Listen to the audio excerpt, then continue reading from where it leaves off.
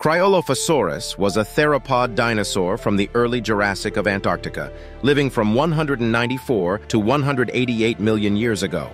With a subadult specimen measuring 23 feet in length and weighing roughly 1,000 pounds, this predator was a giant of the early Jurassic, and it was still growing. Like their relative Dilophosaurus, Cryolophosaurus possessed an unusual bony crest on top of the skull.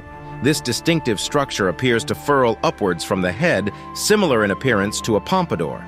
Given that they are too fragile for practical use, it is likely the crest served as an ornamental display to attract mates or intimidate rivals. These dinosaurs lived in volcanically active mountains in what is now Antarctica, which was once a more temperate climate covered in lush forests. They shared their environment with the primitive sauropodomorph Cryolophosaurus and several currently unnamed Arctic relatives of Coelophysis, Dimorphodon, and Tritylodon. Cryolophosaurus was a cool creature, both figuratively and literally, being one of the first carnivorous dinosaurs to appear after the Triassic extinction. However, they weren't safe from the same forces that brought their success.